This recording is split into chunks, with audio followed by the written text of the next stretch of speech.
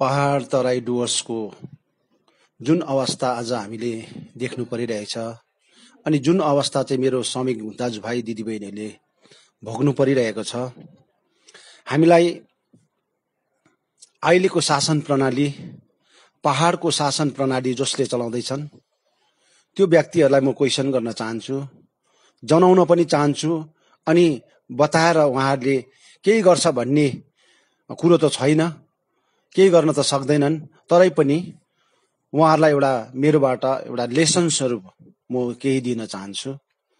किनभने 2007 देखिको जनआन्दोलन जब हामीले सुरु गर्यौं अनि 2007 देखिको आन्दोलन सुरु गरे पश्चात कमान, सिन्कुना बगान, सम्पूर्ण हाम्रो खटिखाने जनताको निम्ति हामीले कहिले पनि जनतालाई शोषण र दमन गर्नको लागि राजनीति गरेनौं। जहिले पनि श्रमिक वर्गलाई, श्रमिकको हित र आकांक्षालाई हेरेर नै हामीले अगाडि काम गर्ने प्रयास गर्यौं र 2007 देखिको लगातार जनआन्दोलन भए पश्चात पनि हामीले हाम्रा श्रमिक वर्गलाई उहाँहरूले पाउनुपर्ने अधिकार र हक हामीले कहिले पनि ढिलाइ गरेनौं। हामीले सहृदय प्रकारले उहाँहरूको एउटा कुरोहरूलाई शिरमा राखेर हामीले अगाडि काम गर्ने प्रयास गर्यौं। उहाँहरूले पाउनुपर्ने अधिकार हो, कसैलाई खुट्टा ढोकेर दिनै पर्छ भन्ने कुरो गर्न पर्छ भन्ने पनि छैन। किनभने उहाँहरूले वर्षको 365 दिनमा उहाँहरूले मेहनत र परिश्रम गरेर कमान बस्तीमा जुगाले खाई बिच्छीले खाई आज विभिन्न प्रकारको अडचनहरू, दुःख पीर मार्ग सहेर पनि उहाँहरूले आफ्नो कमानलाई बनाउन र स्याहार सुसार गर्न सँगसँगै म्यानेजर वर्गहरूलाई अनि मालिक वर्गलाई उहाँहरूले आयस्रोतको रुट उहाँहरूले दिएर बनाएर राख्नुमा सक्षम भएका हाम्रा श्रमिक दाजुभाइहरू। तर आज ती श्रमिक दाजुभाइहरू भिख माग्न परिरहेका छन्। आफ्नो पाउनुपर्ने अधिकार पनि आज छिन्न गइरहेका छन्।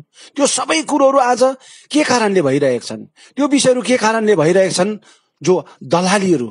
जो दलालीमाहरू आज त्यो शासन प्रणालीमा बसेका छन्, आफ्नो स्वार्थमा मात्र राजनीति गरेर आफूले खाने भाडो मात्र भर्ने प्रयास गरेर जनता जेसुकै होस्, श्रमिक वर्ग जेसुकै होस्, खाओस् कि राखोस्, वास्ता नगरिकन आफ्नो पोस्ट र आज चेयरको लागि मात्र राजनीति गर्ने प्रयास गरिरहेका छन्। यसको घोर भर्सन गर्न चाहन्छु किनभने 2017 मा जुन प्रकारले भाषाको आन्दोलन भए पश्चात हामी माझमा जुन प्रकारको एउटा नराम्रो प्रकारले सृष्टि गर्ने प्रयास गरे, यी दलालहरूको बिक्री भएको कारणले गर्दाखेरि यिनीहरूको व्यक्तिगत स्वार्थ, यिनीहरूको निजी स्वार्थले गर्दाखेरि आज हामीमा यस्तो प्रकारको एउटा वज्रपात चलिरहेका छन्। हाम्रो श्रमिक वर्गले आज भोग्न परिरहेका छन्। यो सबैको कारण हो विनय र अनितले आज माटो र जातिलाई, गोर्खाल्यान्डलाई धोका नदिएको भए आज हाम्रो श्रमिक वर्गलाई यसरी दलाएर आज घोटेर आज दमन नीति गरेर आज आफ्नो पाउनुपर्ने अधिकार पनि छिन्ने थिएनन्। आज उहाँहरूले धोका नदिएको भए आज हामीलाई जुन प्रकारले पाउनुपर्ने अधिकारहरू सहृदय प्रकारले मालिक वर्गले दिनुपर्ने बाध्यता भएका हुन्थे। तर यिनीहरू बिक्री भए, पैसाको लालचमा, आफ्नो पोस्ट र चेयरको लालचमा जुन प्रकारको एउटा रणनीति गरे, राजनीति गरे, बंगालको यो कालो शासनले आज हामी माथिमा छिन्न भिन्न गरेर जुन प्रकारको राजनीति गरेका छन्, त्यसको आज फल श्रमिक वर्गले आज भोग्न परिरहेका छन्। ती श्रमिक वर्गको पाउनुपर्ने अधिकार, हित र आकांक्षालाई आज खेलवाड गरिरहेका छन्। म अपिल गर्न चाहन्छु मालिक वर्गलाई अपिल गर्न चाहन्छु। 2007 मा पनि आन्दोलन थियो, 8 मा पनि आन्दोलन थियो, तर 2007-8 मा पनि देखिको आन्दोलन हुँदाखेरि पनि हामीले 20% देखि बोनस आधी पर्सेन्ट पनि घटाएनौं। 20% 2016 सम्म हामीले 20% बोनस दिनमा सक्षम भयौं।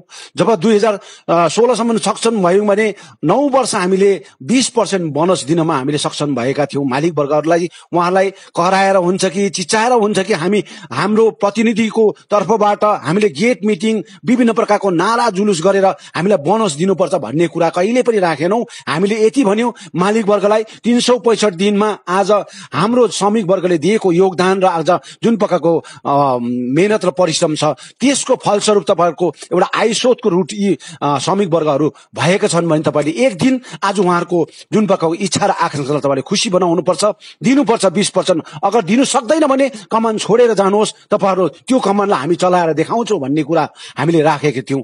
त्यो कारणले गर्दाखेरि हाम्रो श्रमिक वर्गलाई उहाँले 20% बोनस दिनमा सक्षम भएका थिए। तर आज यी दलालहरूले गर्दाखेरि यो सबै कुरो आज हामीलाई मालिकले दबाउने, मालिकले हेप्ने, श्रमिक वर्गलाई आज श्रमिकको जुन खुन पसिनालाई आज डामाडोल पार्ने यी दलालहरूले गर्दाखेरि आज भइरहेका छन्। यसको घोर भर्सन गर्छौं। मालिकलाई पनि म रिक्वेस्ट गर्न चाहन्छु, चक्र पृथ्वी डल्लो छ, भोलिको दिनमा को आउँछ, के हुन्छ, कसो हुन्छ भन्ने कुरो चाहिँ भोलिको दिनमा हुन्छ, किनभने पृथ्वी डल्लो छ। आज ममता ब्यानर्जी शासन प्रणालीमा छन्, भोलि अर्को आएको हुन्छ। हिजोको दिनमा सीपीएम को बुद्धदेव भट्टाचार्य थियो भने त्यस पश्चात ममता ब्यानर्जी आएको थियो। ममता ब्यानर्जी पश्चात चाहिँ को आउँछ भन्ने कुरा चाहिँ अब छिटो भन्दा छिटो यो चीजहरू देख्न पाइन्छ। त्यसले गर्दाखेरि मालिक वर्गलाई हामी रिक्वेस्ट गर्न चाहन्छौं कि दबाएर आज जनताको जुन हाम्रो श्रमिक वर्गको खुन र पसिनालाई आज तपाईहरुले अवहेलना गरेर तपाईले नगर्दिनुहोस्। तपाईलाई रिक्वेस्ट गर्न चाहन्छु, उहाँहरूले पाउनु पर्ने जुन अधिकार छ 20% बोनस चाहिँ तपाईले दिएको हुनुपर्छ। म अपिल गर्न चाहन्छु मालिक वर्गलाई, किनभने सधैँ तपाईहरुको निम्ति नै हाम्रा श्रमिक वर्गले मेहनत र परिश्रम गरेर अगाडि बढेका हुन्छन्। यही नै अपिल गर्न चाहन्छु सबै श्रमिक वर्गलाई पनि। एकदमै तपाईहरु खटेर मेहनत गरेर पाउनु पर्ने अधिकार चाहिँ आज तपाईले घरिघरि गेट मिटिङ राखेर विभिन्न नारा जुलुस गर्नु पर्ने कुरो छैन। यहाँ हाम्रो प्रतिनिधिहरूले जुन प्रकारको प्रतिनिधिले सही प्रकारले काम गरिदिएको हुनुपर्छ, सही प्रकारले बोलिदिएको हुनुपर्छ। अलिकति पनि यताउता हुन आफ्नो पार्टी बनाउनुको लागि, आफ्नो पार्टीलाई ठूलो बनाउनुको लागि, आफ्नो पार्टीलाई आज अगाडि बढाउनुको लागि चाहिँ राजनीति हुँदैन। राजनीति गर्छ भने श्रमिक वर्ग गरिब दुखीको लागि राजनीति गरेको हुनुपर्छ। आज हामीले 4.5 वर्ष राजनीति गर्यौं, 4.5 वर्ष चेयरमा बस्यौं, तर कहिले पनि हामीले श्रमिक वर्गलाई, कृषक वर्गलाई, अरू जति पनि खाने जनतालाई हामीले कहिले पनि ड्राइभर दाजुभाइलाई कसैलाई पनि आज हामीले अवहेलना गर्ने काम गरेनौं। सहिर्दै प्रकारले स्वीकार गरेर उहाँको इच्छा र आकांक्षालाई पूरा गर्ने काम गरेनौं। तर आज हामी जुन प्रकारको गतिमा छौं, जुन प्रकारले आज हामी भूमिगत भएका छौं, यो सबै जाति उन्मुक्तिको लागि, जाति समाजको लागि, आउने पीडितको लागि हामीले यो काम गरेका छौं। त्यसले गर्दाखेरि हामी भूमिगत हुँदाखेरि आज मालिक वर्गले पनि, सरकारले पनि अनि दलालहरूले पनि आज हाम्रो श्रमिक वर्गलाई हेप्ने र आज दमन गर्ने काम गरेको छ। यसको नतिजा 2021 मा अवश्य पाउनेछन्। अनि यस्ता व्यक्तिहरूलाई चाहिँ यस्तो प्रकारले जवाब दिनुपर्छ। मेरो भाउआमा दाजुभाइ दिदीलाई अपील गर्न चाहन्छु, कमानका श्रमिक वर्गलाई अपील गर्न चाहन्छु, तराई डुवर्स र पहाड सम्पूर्णलाई अपील गर्न चाहन्छु, तपाईहरुले आफ्नो हौसला राखेर सही प्रकारले कुनै प्रकारको नराम्रो काम नगरिकन आफ्नो तरिकाले, आफ्नो सही प्रकारले गणतान्त्रिक प्रकारले अगाडि बढाएर काम गर्नुहोस्। अवश्य तपाईहरुको माग डिमान्ड पूरा हुनेछ भन्ने म भगवानलाई, ईश्वरलाई पनि प्रार्थना गर्न चाहन्छु। सँगसँगै यो प्रेस रिलिजबाट सबै मालिकलाई पनि म आग्रह गर्न चाहन्छु। धन्यवाद। जय गोर्खा, जय गोर्खाल्यान्ड।